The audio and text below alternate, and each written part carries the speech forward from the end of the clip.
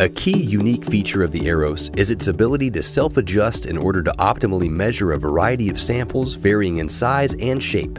This saves time and cost while improving accuracy and consistency in any facility making and/or testing a number of different products. Let's see just how easy this is by measuring these two different nutraceutical products made in the same location. Companies who test multiple product lines can store their preset configured workspaces in the Aeros itself. First, select the desired workspace. Then, place the sample on the Aeros. Press Read. The Aeros immediately goes to work, first determining its distance from the sample surface, then adjusting to the optimal reading distance.